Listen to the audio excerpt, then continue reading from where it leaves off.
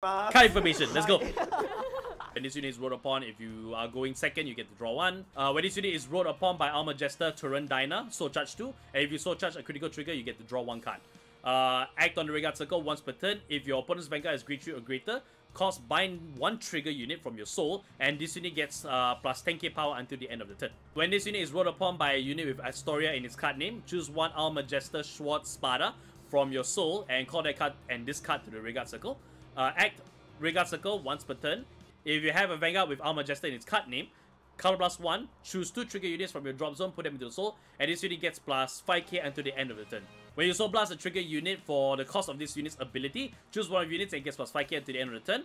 When this unit attacks a Vanguard, Soul Blast 3, bind all critical triggers Soul Blaster for this cost, and perform all the following actions based on the number of critical triggers in your bind zone. 1 or more, choose 1 of your opponent's regards and retire it. 2 or more, this unit gets plus 1 critical at the end of the battle. 3 or more, this unit gets plus 1 drive until the end of that battle. When this unit is placed on the Vanguard circle, you have a Vanguard with Armor Jester in its card name. Choose 2 trigger units from your drop zone and put them into the soul. Continues on the Vanguard and Guardian circle. If your bind zone has a critical trigger, this unit gets plus 5k power plus 5k shield. Applies on your opponent's turn as well.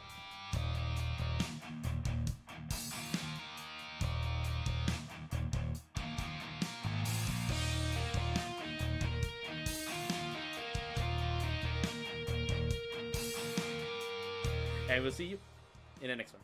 Bye-bye.